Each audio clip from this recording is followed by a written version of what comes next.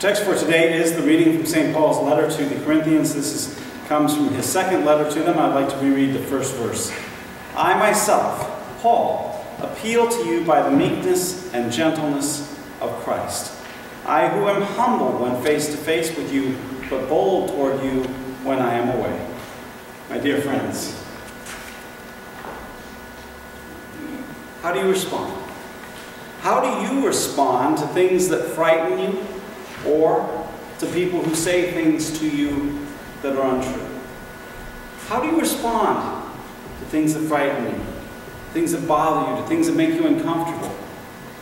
And still also, how do you respond when people are saying things that make you feel uncomfortable because they're untrue, because they bother you? We have two examples in this text.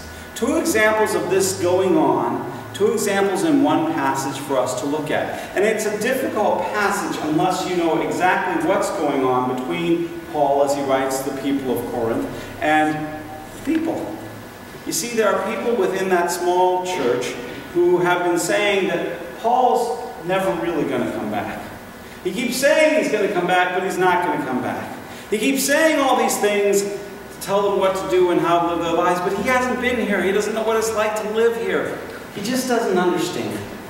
And he sounds so bold and so powerful from far away, but you just watch. If he ever does show up, which we don't think he ever will, he'll be meek and mild and he won't say anything.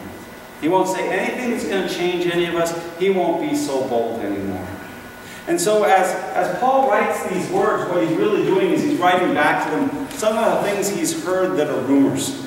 He's saying to them, I myself, Paul, appeal to you by the meekness and gentleness of Christ. He talks about how we've been called to live in the love of Jesus and to bring that kindness and gentleness to others. But then he says, I who am humble when face to face, but apparently bold when I'm away. See, he's bringing their words back to them. And then goes on to share with them what his plans are. Goes on to share with them how he wishes to impact their lives. And we'll talk about that in just a moment. The question is, how do we respond? There's two examples of what's going on here. One way that we can respond is in faith, and the other is in ignorance.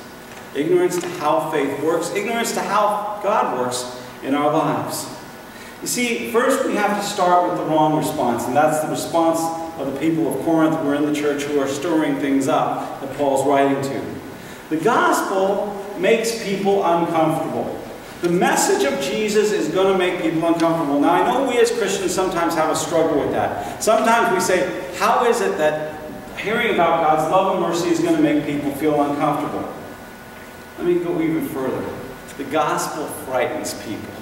The message of Jesus not only makes them uncomfortable, but makes them frightened. Because they see things like little children in the dark who are scared at night, who wonder what's crawling around, only to turn the lights on and realize there was nothing. Because you see, here's what frightens us. The gospel first points out our sin. First points out to us how we are failed and broken people living in a world where nothing works the way God intended. And we want to hide. We want to hide from our sins. We want to keep it in dark. We don't want anyone to see the things that really bother us and the things that we make mistakes about. We'd rather hide in the dark. But someone, in this case St. Paul, is offering the light of Jesus, is showing the way. And the people of Corinth are struggling. They're struggling with how to be in the world but not of the world. They're struggling with how to live in a place where all kinds of things go on. And if you think for a moment that it was different there than it is here, you need to think again. Because Corinth, as it turns out, is a place where all kinds of things were happening, and the best description I can give is go up to San Francisco and stay for a while there, and you'll see Corinth. That's what it was like. All kinds of diversity, all kinds of trade going on, all kinds of businesses, and all kinds of people believing all kinds of things. And here is this small group listening to St. Paul about this new Messiah, about Jesus, who says we can overcome the world by loving the world. You see, we struggle.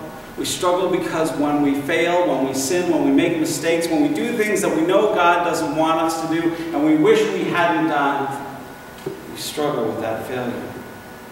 and we try to hide. And we lash out sometimes like the Corinthians did. We lash out and say things about others who might be showing us our sin. We lash out about others who might be pointing out what's wrong. But most of all, we lash out because we think it's the way to win. You see, what they're saying here is, Paul's not really that holy. He's not really that special. I mean, who made him so special? He keeps saying Jesus did. He keeps saying God did, but we weren't there. We didn't see that happen. And in fact, he came in once or twice, but then he keeps writing to us about the mistakes we're making, but he's not here. And you see, then the next part is, and he's not going to do anything because he doesn't have the power. He isn't going to be able to change who we are.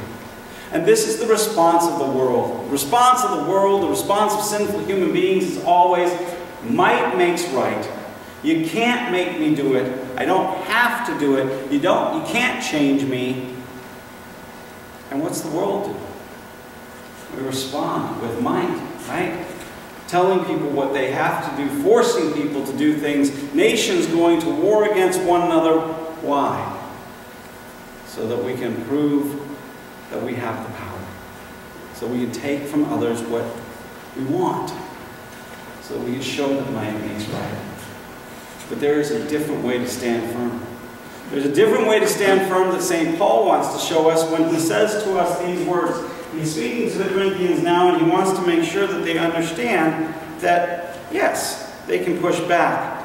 But he has started by saying he appeals to them in meekness and gentleness. And then he says, indeed, we live as human beings, but we do not wage war according to human standards.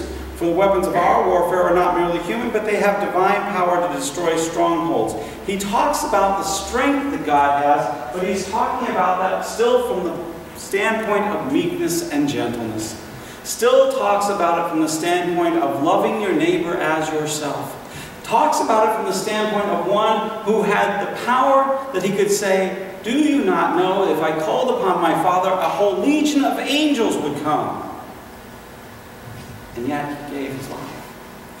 And yet he sacrificed who he was.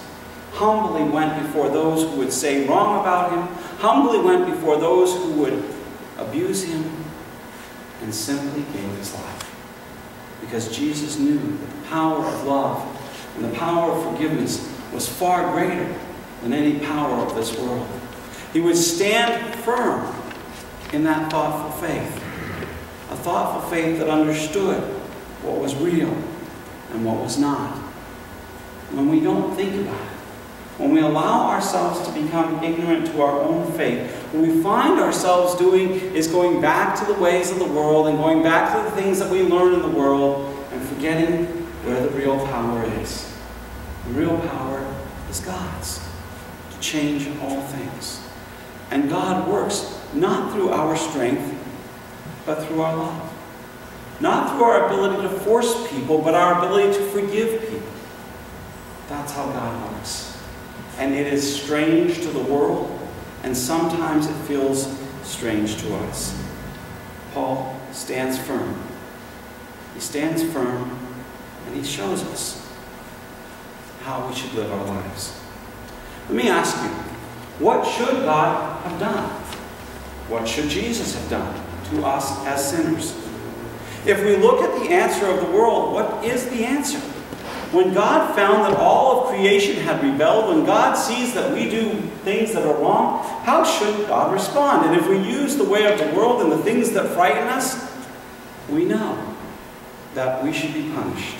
We know that we should be living our eternity separated from the one who made us and the one who called us to live our lives as holy lives. What did Jesus do? He came at the command of the Father.